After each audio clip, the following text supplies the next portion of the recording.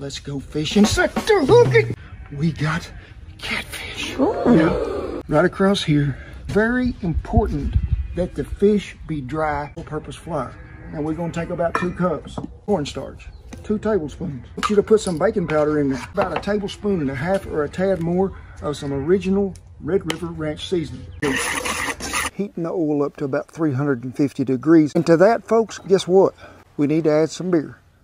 And it's got that good carbonation in there. Take you some more of that there cornstarch. So just make sure they all got a little bit of that on them. So you remember that beer that we had? Let's go ahead and get rid of that one. Dip right in here. Yo ho ho and a bottle of rum.